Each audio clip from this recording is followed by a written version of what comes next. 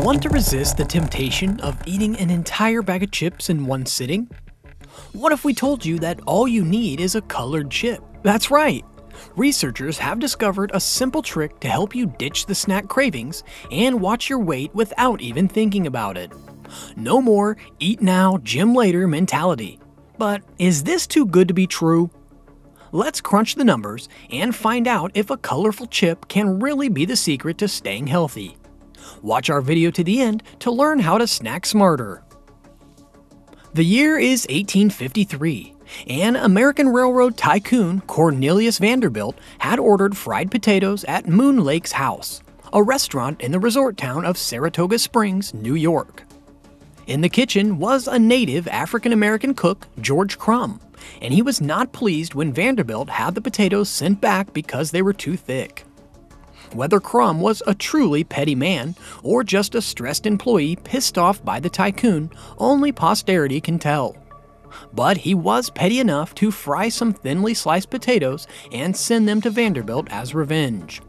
Fortunately for us, Vanderbilt was pleased with the impolite gesture, and thus, America's favorite snack was born. Crumb's Saratoga chips were a hit with customers, and their popularity spread beyond upstate New York. 7 years later, Crumb opened his restaurant in Saratoga called Crumb's House and placed an inviting bowl of potato chips on every table. By the time he died in 1914, he was arguably the best cook in America. That is the origin story of the potato chip as we know it, but there have been disagreements on the original inventor of the snack. According to historians, an 1817 cookbook by an English doctor named William Kitchener contained a recipe that read potatoes fried in slices or shavings. Also, 4 years before Crumb's version of potato chips were born, there was reportedly a Saratoga Springs cook named Eliza who had a potato frying reputation. Whichever story is to be followed, it is undeniable that George Crumb popularized potato chips. However, modern potato chips also benefited from the innovations of others, such as Lauren Shutter, who began packaging them in wax paper bags, and Leonard Japp, who mass-produced them from Al Capone. A century and a half after its invention, potato chips are one of the most popular snacks in the world. Unfortunately, it has also posed a very big problem to our health. In 1961, American snack company Lay's hired the Wizard of Oz actor Burt Lahr to be their company ambassador. It was Lahr who first spoke the taunting challenge, "Bet you can't eat just one." Today, it has become an advertising cliche with various companies telling customers you can't just eat one. And yes, they cannot. According to Statista, 34.69 million Americans consumed 16 bags or more in 2020. On a year-to-year basis, Americans eat 1.85 billion pounds of potato chips annually. That is 6.6 pounds per person. Economically, the sale of chips is very viable.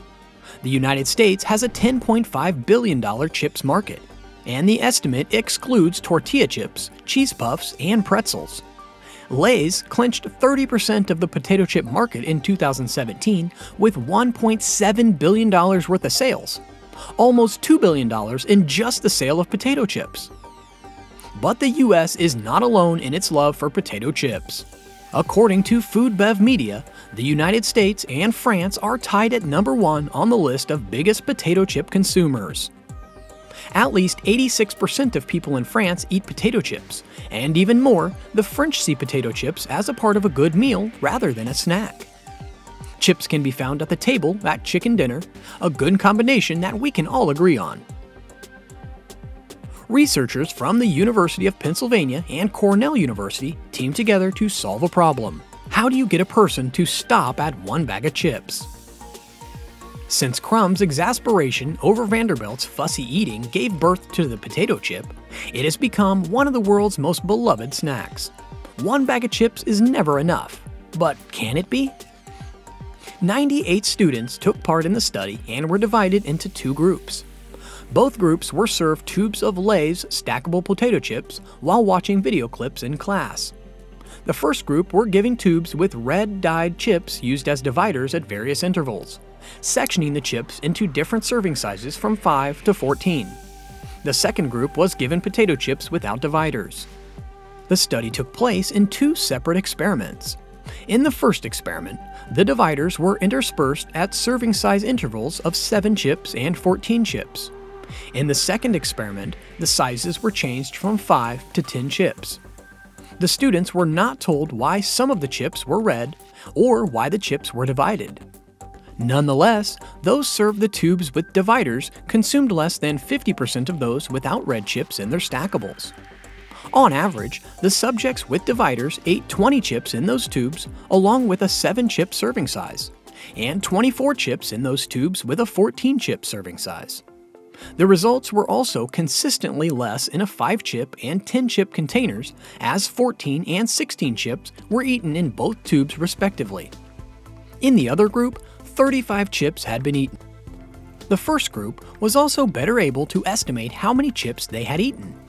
Those in the control groups underestimated the amount of chips that they had consumed by about 13 chips. Those in the segmented groups were able to guess within 1 chip. The findings of the study were published in Health Psychology, a journal of the American Psychological Association. The lead researchers were Brian Wansink of Cornell Food and Brand Lab, Andrew Geer of Yale University, and Paul Rosen of the University of Pennsylvania. Wansink is a John Dyson Professor of Consumer Behavior and the author of the bestseller Mindless Eating: Why We Eat More Than We Think. Speaking on the results of their research, he said, "An increasing amount of research suggests that some people use visual indication, such as a clean plate or a bottom of a bowl, to tell them when to stop eating. By inserting visual markers in a snack food package, we may be able to help them monitor how much they are eating and interrupt their semi-automated eating habits." He also noted that modest reductions in intake produced by environmental changes would significantly boost public health because it can lead to substantial weight loss. On the subject of using visual markers to get people to stop eating, he makes a strong point, as most people just can't seem to get enough potato chips, and that brings up the snacking problem. Unfortunately, if you are trying to lose weight or live healthily, potato chips are your biggest enemies. Chips beat soda, candy, and ice cream as the worst junk food. This is mostly because it's difficult to stop eating them once you have taken the first bite. They are tasty, crispy, and crunchy. Almost nobody stops at 1 can of chips, and each daily serving of chips can contain 160 calories per 1 ounce. A Harvard study found that potato chips added 1.69 pounds to a person's weight on average over the period of 4 years. In comparison, sweets and desserts added 0.41 pounds, and starchy potatoes added 1.28 pounds. With such alarming statistics, it can only be expected that eating potato chips would have adverse effects on your health. Obesity and weight gain is the primary problem posed by consuming potato chips. Eating salty food makes you crave more fatty food in general, and that decreases your chance of losing extra weight.